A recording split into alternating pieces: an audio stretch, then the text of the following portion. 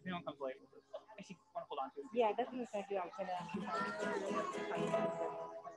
Oh, please, yeah. My head, I hear music in the air. Oh, my head, I hear music in the air. Oh, my head, I hear music in the air. There must be a God somewhere. Over my head, I hear singing in the air. Over my head, I hear singing in the air. Over my head, I hear singing in the air. There must be a God somewhere. My head, I feel trouble in the air. Over my head, I see trouble in the air. Over my head, I see trouble. I see trouble in the air. There must be a God somewhere. Over my head, I see Jesus in the air. Over my head, I see Jesus in the air. Over my head, I see Jesus in the air. There must be a God somewhere. Over my head, I hear music in the air. Over my head, I hear music in the air. Over my head, I hear music in the air. There must be a God somewhere. There must be a God somewhere. There must be a God somewhere.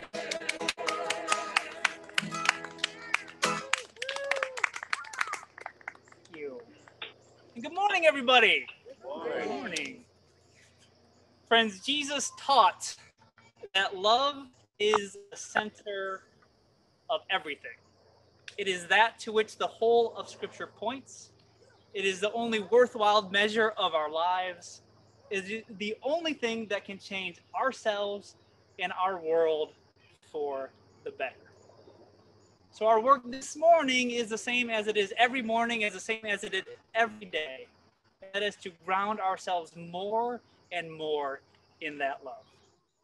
So whoever you are, wherever you are, whether you're live here at Shannon Beach, whether you're joining us via Zoom, however you are in your spirit, whatever you may have done over the course of your life, or just the course of this week, we want you to know that we are glad to have you here with us and join us in this holy work.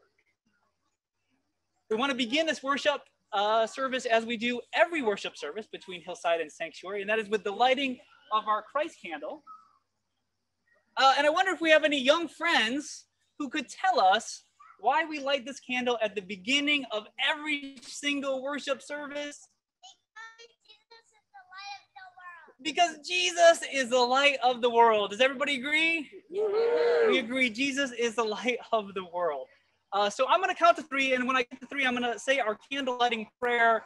But I'm wondering, would you help me count down this morning? Okay, so here we go. 3, 2, 1. Welcome, Jesus, the light of the world. Pray in our day with your way and show us how to love. Amen.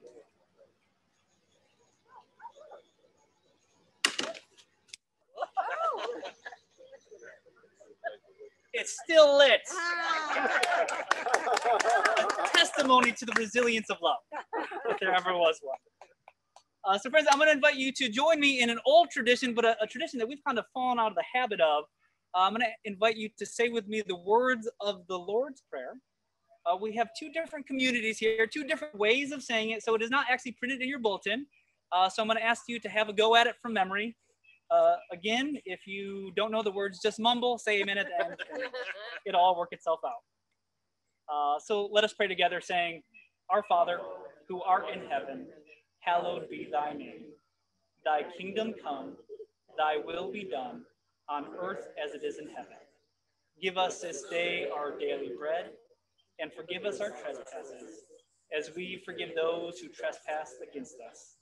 And lead us not into temptation, but deliver us from evil. For thine is the kingdom, and the power, and the glory forever. Amen.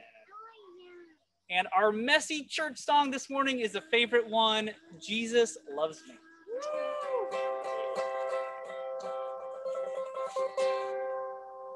Words are in your bulletin, friends. Are you ready to sing?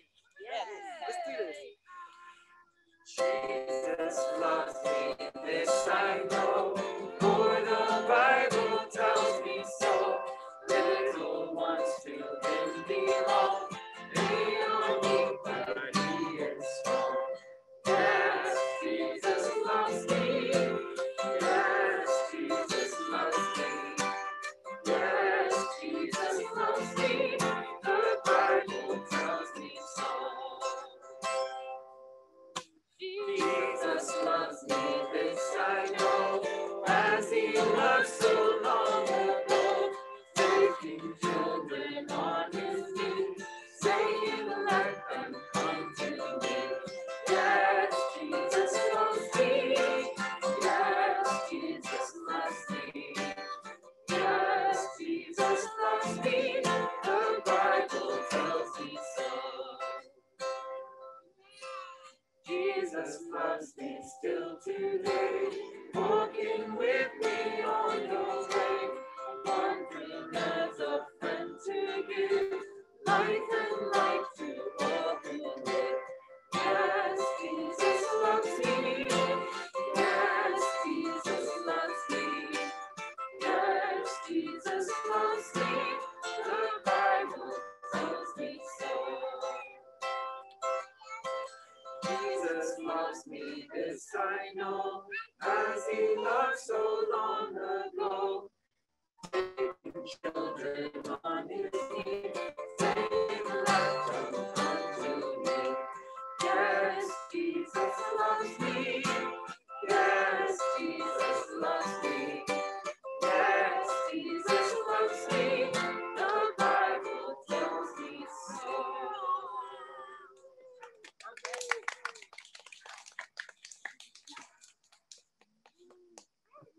All right, my messy friends, I have 4 pictures that I want to show you this morning. What's interesting about these 4 pictures is that there's 2 ways at least to look at each picture. So when I hold it up, I want you to just yell out the first thing you see. Don't raise your hand. I just want to yell out the first thing you see when I hold up this picture. If you have a hard time seeing, they're also in your bulletin. We're going to go in numerical order. Are you ready? Okay, let's do this. Picture number 1, yell out, what do you see? Yeah, so we have mostly duck. We have a little bunny over there in the corner. Good, yeah. It can be a duck. There's a duck bill, duck eye, or it could be a bunny ears, eye, bunny nose. You can go either way. All right, number 2. Number 2 is actually kind of a scary looking picture. What do you see? Okay, it looks like we're evenly divided on this one, yeah. It can be either a cat or it can be a rat. Exactly. Okay, number 3, this is actually a very famous one. Some of you may have seen this one before. This is called Reuben. Well, I will not spare you. Ready? Here we go. What do you see? Yeah. A candlestick. Yeah, you see people or a vase or a candlestick. 3 ways of seeing that one. And number 4, this is a new one. I've never seen this one before. I'm pretty excited about it. Number 4, what do you see? Donkey or a seal. Yeah. It can go either way. So it's really interesting, isn't it? We all can look at the same thing, but we see different things in it. We look at the same thing, but we see it differently. So I'm wondering what you guys think, that if I was looking at this picture and I saw a seal, But my friend Freddie over there, he saw a donkey. Do you think that I should start yelling at Freddie until he starts seeing a seal like I do? Do you think that's a good idea? No. What's that? I think you should see a donkey. He thinks I should see a donkey. Yeah, I could change and I could see a donkey. But guys, as you grow up, you're going to run into this situation so many times. You and your friends are going to be together. You're going to be playing on the playground, and you're going to come up on a problem. You're going to come up on a situation, and you're going to look at it, and you're all going to see it in a different way. And rather than thinking about it, rather than yelling at each other about it like a lot of adults like to do, a better thing to do in that moment is give thanks to God. Because how amazing is it that God has made us all so different, so special, so unique that all of us we can look at the same picture and we can see something different in it. Amen? Amen. Amen. That's pretty amazing. So before we go on, I just want to say a little prayer together, shall we? God, even at young ages, you have given us gifts of being special, of being unique, of seeing the world in different ways. Rather than getting mad at our friends when they see things differently, let us use it as an opportunity to give you thanks. In Jesus' name, amen. I'd like to invite forward Aaron Senat now, who will do our scripture reading for us this morning. Here? Yeah, right from there would be great. Reading this morning comes from the Apostle Paul's letter to the Romans, chapter 14. I invite you to listen for the word of God in these words of scripture. Accept other believers who are weak in faith and don't argue with them about what they think is right or wrong. For instance, one person believes it's all right to eat anything, but another believer with a sensitive conscience will eat only vegetables. Those who feel free to eat anything must not look down on those who don't, and those who don't eat certain foods must not condemn those who do, for God has accepted them. Who are you to condemn someone else's servants? Their own master will judge whether they stand or fall, and with the Lord's help, they will stand and receive his approval. Those who eat any kind of food do so to honor the Lord, since they give thanks to God before eating. And those who refuse to eat certain foods also want to please the Lord and give thanks to God. So let's stop condemning each other. Decide instead to live in such a way that you will not cause another believer to stumble and fall. I know and am convinced on the authority of the Lord Jesus that no food in and of itself is wrong to eat. But if someone believes it is wrong, then for that person it is wrong. And if another believer is distressed by what you eat, you are not acting in love if you eat it. Don't let your eating ruin someone for whom Christ died. Then you will not be criticized for doing something you believe is good. For the kingdom of God is not a matter of what we eat or drink, but of living a life of goodness and peace and joy in the Holy Spirit. If you serve Christ with this attitude, you will please God, and others will approve of you too. So then let us aim for harmony in the church and try to build each other up. Here ends our reading. May we be blessed with understanding.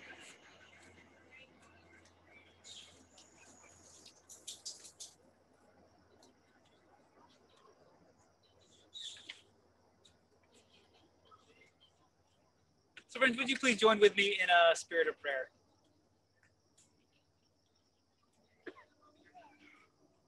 Holy and loving God, may the words of my mouth and the meditations of all our hearts be forever acceptable in your sight, O God, our rock and our Redeemer.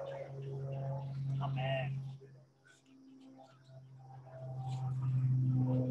So friends, here is the sitch.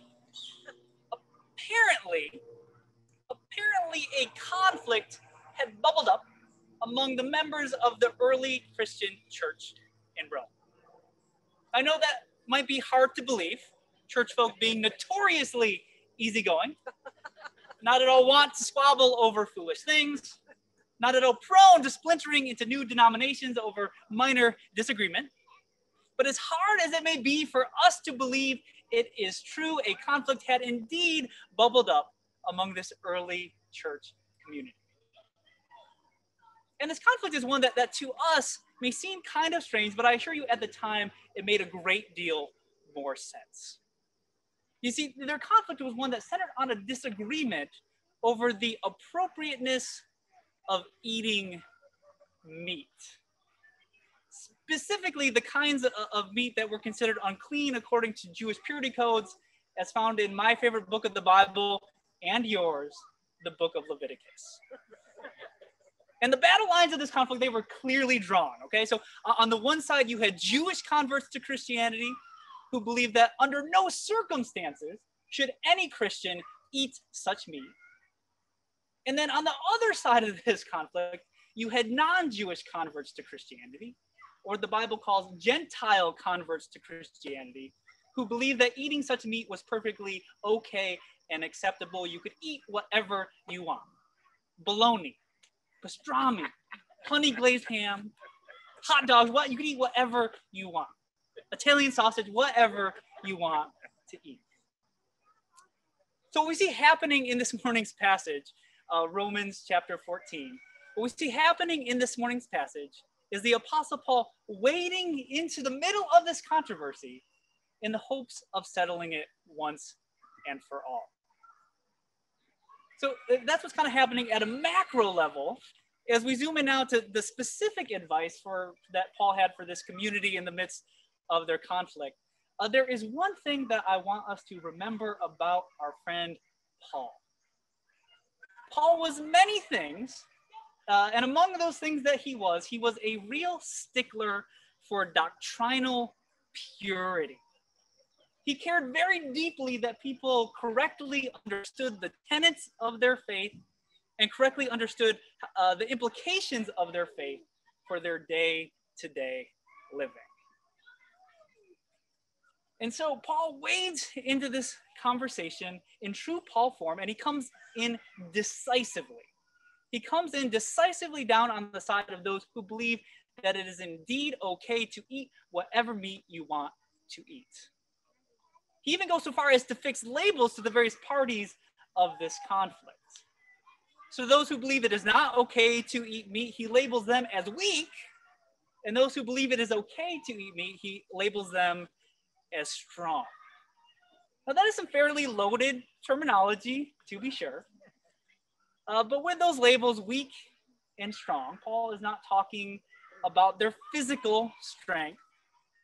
He's not commenting on physical acuity, nor is he even really commenting on the relative strength of their faith per se. Rather, what he is commenting on is their ability to correctly understand the tenets of their faith and apply it to their day-to-day living. So the weak, right? The weak are those who still have a little bit of legalism, a little bit of Phariseeism kicking around in their hearts. And so they believe that it is somehow by their actions, that it is somehow by their right behavior that they earn God's love. So of course they're worried about eating these ritually impure foods, because they're worried if they do that, they might get booted out. They might get excluded from God's love. So in contrast to them, the strong are those who correctly believe, correctly understand that God's love isn't something you can earn. They understand that God's love is a gift. So the strong know that they didn't do anything to earn it. They know they didn't do anything to deserve it. They understand that it is just a freely given gift from God to them. And so they recognize that it matters not one iota what you eat or drink, because it has no bearing on God's love whatsoever.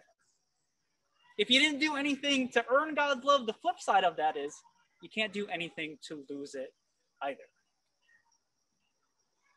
So one might expect, certainly I would expect, given this situation, given Paul being who Paul is, I would kind of expect Paul just to step in, call the weak out for their wrong-headedness, and tell them to get with the program.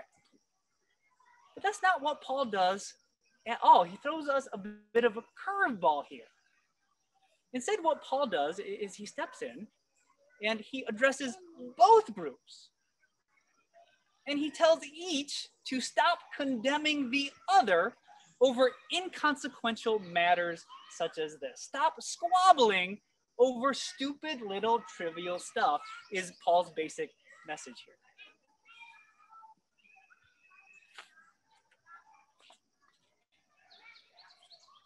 At the end of the day, says Paul, so long as you believe in God's love, so long as you trust that Jesus will help you ground your life in that love, so long as you have that going for you, nothing else matters. Everything else is just window dressing. It's not worth fighting over whatsoever.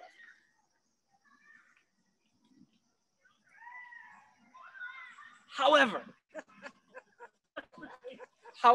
says Paul, and this is a fairly significant however, he says, in this situation, if anyone needs to change, it is the strong who need to change.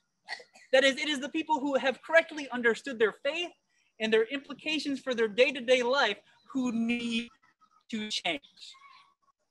If your eating meat causes distress to the weaker members of your community, says Paul, even though you and I both know you're in the right, then it is up to you to change your ways out of love for them, because you should not want to be a stumbling block to any sibling in Christ. Oh.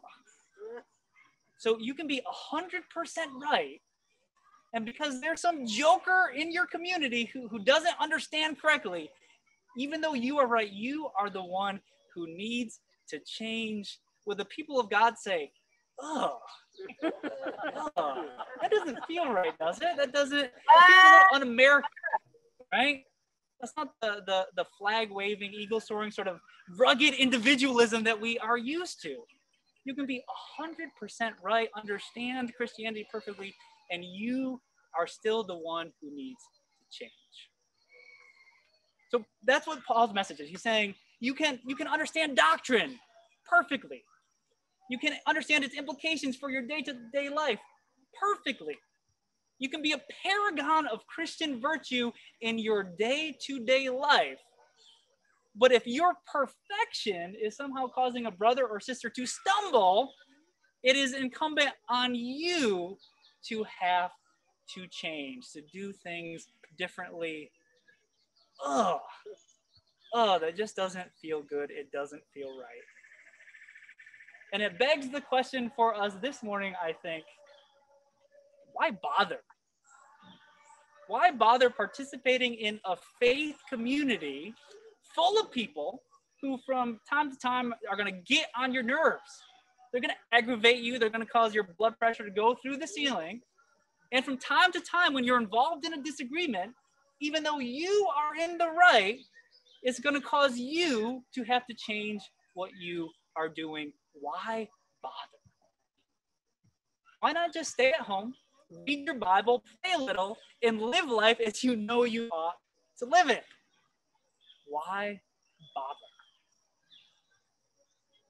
And moreover, and perhaps even more to the point, I mean, here we are, two different churches, two different cultures, two different ways of doing things, right? Two different ways of saying the Lord's Prayer, for instance. Two distinct ways of bringing the good news into the world. And yet somehow over the course of the pandemic, we just kind of got thrown into this thing together, and here we be. No one signed up for this. This was not part of our strategic plans, and yet here we are.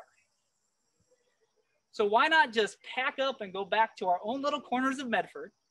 Why stick with each other and try to make this thing work when we might have to change?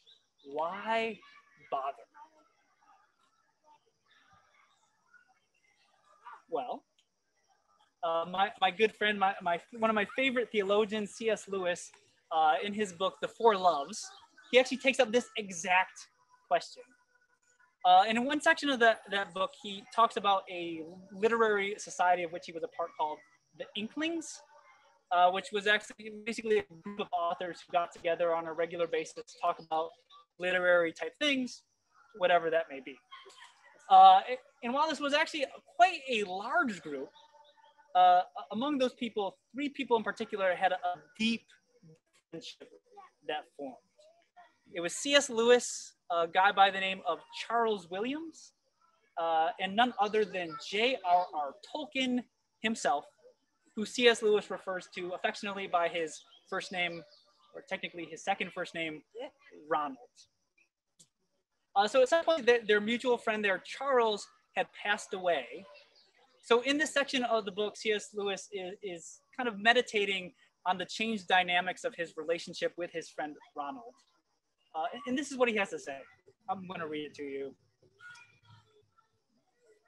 C.S. Lewis says this. He says, "In each of my friends, there is something that only some other friend can fully bring out.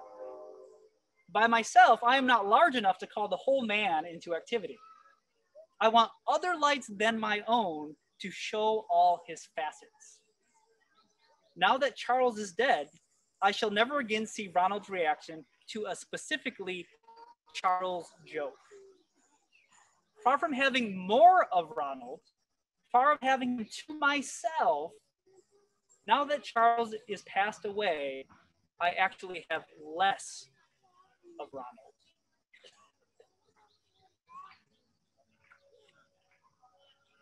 So what C.S. Lewis is getting at there is that it takes an entire community.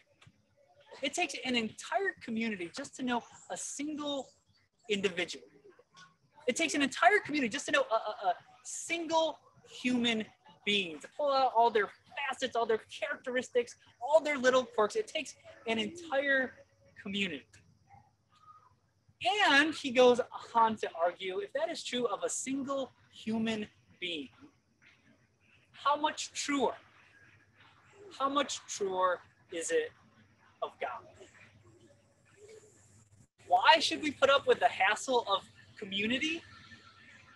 Because it is together that we get a fuller picture of God's goodness. Together we get a fuller sense of what Christ's grace is all about. Together we get a fuller picture of the Spirit's working in our lives and in the world. Together we get a fuller picture than we ever could, than we ever could by ourselves. So may we, vegans and vegetarians and committed carnivores, may we trespassers and sinners, may we hillsiders and sanctuarians, may we be open to the fullness of God revealed in communities just like this. In Jesus' name, amen. Are we singing now or during communion? During? Which means that we're just going to roll right into communion here now, friends. So in the name of the risen Christ, all of God's children are welcome to participate in this communion meal. Except this morning, we want to extend a special welcome to those of you who are married, and those of you who are divorced, those who are widowed, those who are happily single, and those who spend hours every day swiping right indiscriminately. You are likewise welcome here if you are gay or lesbian or transgender, whether you are filthy rich or dirt poor, whether you speak English real good like, or no habla inglés. We especially welcome screaming babies and excited toddlers, not to mention their adult caretakers, both the sleepy and the well-caffeinated. We welcome you whether you can sing like Madonna or are better left lip syncing to all of our hymns. You're welcome here if you are just browsing, just woke up, or just got out of jail. You're likewise welcome here if you love Boston Red Sox, or even if you're more of a Yankees fan. You'll find no judgment here. Well, maybe a little bit, But we don't care if you're more Christian than the Pope or haven't been to church since Easter 3 years ago. We extend a special welcome to those who are over 60 but not grown up yet, and to teenagers who are growing up too fast. Whether you are a dog person or a cat person or an iguana person, a morning person or a night owl, a Coke or a Pepsi drinker, an iPhone or an Android user, an Instagram all-star, or a social media slouch, you are welcome here. In short, what I'm trying to get at is that every last one of God's children is welcome at this meal. Let no one build a wall where God has thrown open the doors. Would all of God's people say, amen? Amen. The Lord be with you. Lift up your hearts. Let us give thanks to the Lord our God. And let us pray. Eternal God, who has created the heavens and the earth, giving breath to every living thing, we thank you for all the gifts of creation and for the gift of life itself. We bless you for the beauty and the bounty of the earth, and for the vision of the day when sharing by all will mean scarcity for none. We thank you for making us in your own image, for forgiving us when we act as though you have no claim on us, and for keeping us in your steadfast care. We rejoice in Jesus, our brother, born of Mary, who shared the joys and sorrows of life as we know it. We remember his death, celebrate his resurrection, and in the beloved community of your church, we await his coming in glory. Amen.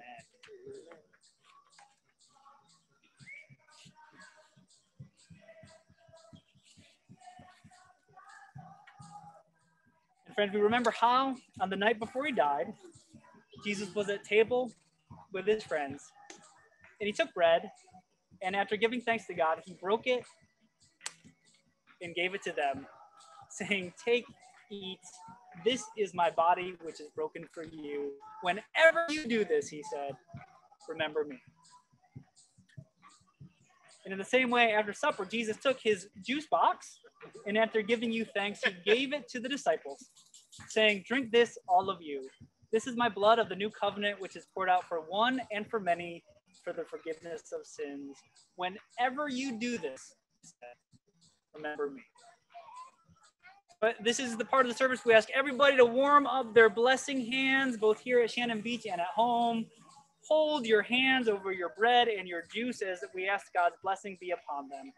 Gentle Redeemer, there is no limit to your blessing and no end to your grace. Send your spirit of life and love, power and blessing upon every table where your children shelter in place, that this bread may be broken and gathered in love, and this cup poured out to give hope to all. Risen Christ, live and breathe in us, that we may live and breathe in you. Amen. And now, friends, let us in our many places receive the gift of God, the bread of heaven. We are one in Christ in the bread we share.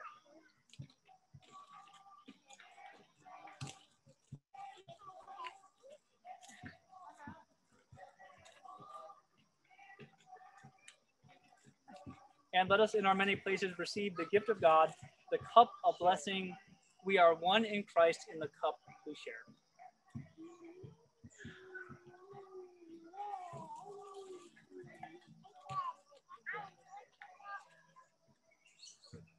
Amen. Hit it, Keith. Lord, prepare me to be a sanctuary,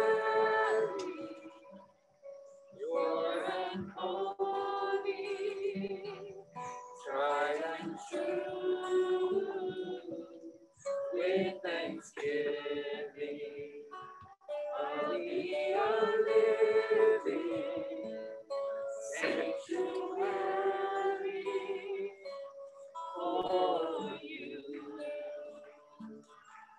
God, empower me to be a witness for you, acting boldly in your name, seeking justice where there is hurting, offering hope where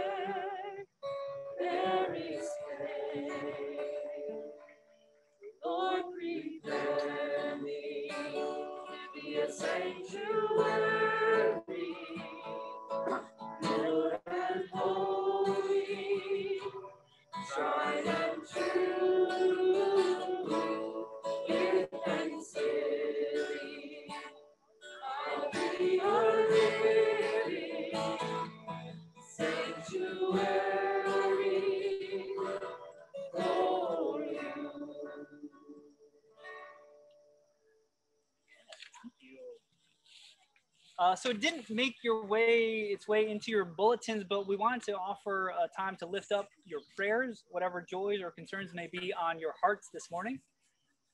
If you have a prayer request, I just invite you, if you're live, to raise your hand, share your request, and then I'll say, Lord, in your mercy, and I invite everybody to say back at me, hear our prayer. And if you want to collect the prayers over there on the chat box, we'll be with you in just 1 minute. So does anybody have any joys or concerns they would care to lift up this morning? We'll start here with Mary. The Afghanistan, the people who have been killed, and also for the American families who have also been in this recent Yes, prayers for all the people of Afghanistan, people who have lost loved ones on either side of the conflict during this very difficult season over there. Lord, in your mercy, Paul? Tom? Oh, hold on 1 second. We're taking them on chat box. Hang on, Jeff. Okay. She's having her first child today, I think. They're assuming so. What's your sister's name? Elizabeth. For Elizabeth and the birth of their first child, hopefully today. Lord, in your mercy. My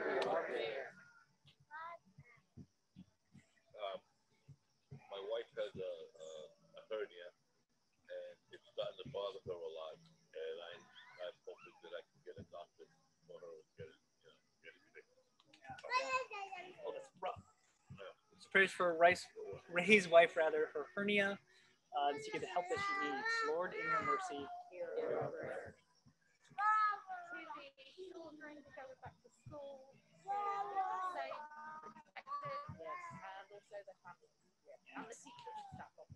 Yes, let's pray for all the kids returning to school. I know we have lots of little ones going to school.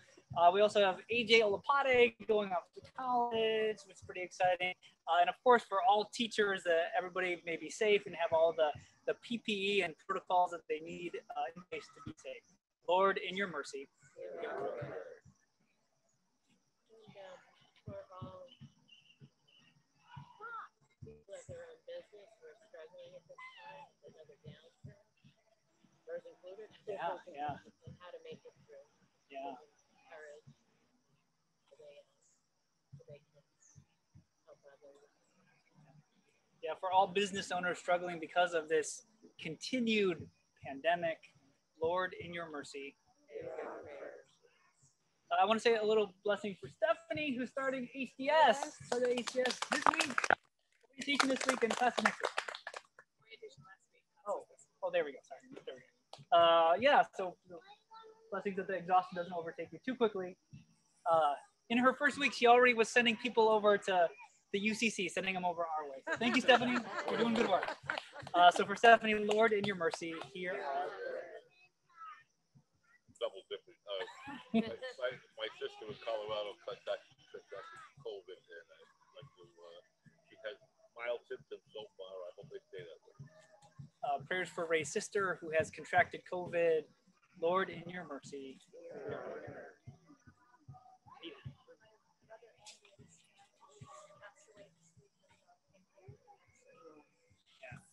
For Anita's brother, Andy, and his family, he passed away this week. Prayers for them in this time of grief and transition. Lord, in your mercy. I'm going to run over here to the chat box and see what prayers are awaiting us over here. I see 21 new messages. So, so Tom, I can give them to you. Good. So Jeff and Ginny do not have chat because they're on the phone. So we included Anita over here, and Shelley prays for a smooth and successful transition to 8th grade in the new school year. And that's it, except for Jeff. Okay. So Anita, we already had prayers for you waiting in the chat box. And then Shelley prays for a smooth transition for all students back to school. And Jeff, do you want to share? Jeff can't share. He doesn't have chat, so he's going to share. Jeff, do you want to unmute yourself and share your prayers? Yeah, I'm home. Jeff is home. That's The computer is at the Staples at MGH getting a virus out of it. Oh, Lord Jeff, your computer issues are endless. Well, we will pray for that as well. So Jeff is out of hospital. That's an answer to our many prayers and ongoing prayers for just poor tech issues. Lord, in your mercy. Are there any other prayers folks would care to lift? Okay, we're gonna wrap this bad boy up. Oh yes. Oh yes. Everybody on the path of Ida coming to Louisiana. Yeah. So for that, Lord, in your mercy, hear our prayer. We're getting a little rain here at Shannon Beach. Oh, and for the people of Haiti as well, Lord, in your mercy. Hear our prayer. Let's pray very quickly. Gracious and loving God, we come to this place from many different paths, from different houses, different backgrounds, different preferences, different focuses, different passions, different families, different stories. But when we gather in your name, it is not those differences that define us, but your love. In the spirit of Christian unity, we pray for our neighbors in our own faith community and our neighbors around the world, in distress, in joy, and in everything in between. Even as we hold all these things in our hearts, O God, we lift these prayers up to you, the said and the unsaid, in the name of the one who takes down barriers to foster love, Jesus the Christ. Amen. Amen. And now, friends, go forth this day in peace, holding fast to what is good and returning no one evil for evil. Strengthen the faint-hearted, support the weak, honor all people, and in all things love and serve the God that we know in Christ Jesus, rejoicing always in the power of the Holy Spirit. Amen. And now a song to leave by. We will walk with God in the rain. Oh. 1, 2, 3, 4. We will walk with God, my brothers. We will walk with God. We will walk with God, my sisters. We will walk with God. We will go rejoicing till the kingdom has come. We will go rejoicing till the kingdom has come. We will walk with God, my siblings. We will walk with God. We will walk with God, my siblings. We will walk with God. We will go rejoicing till the kingdom has come. We will go rejoicing till the kingdom has come. Brothers and sisters, we will walk with God, my brothers. We will walk with God, sisters. We will walk with God, my sisters. We will walk with God. We will go rejoicing till the kingdom has come. We will go rejoicing till the kingdom has come. Thank you, everybody. Holy bruh, sing of the rain. Yeah. So I have Marlene who Yeah. rather than you. Yes. Help Excellent. Thank you. move stuff. And if anybody would be willing to help carry a microphone stand or chair, we greatly appreciate it.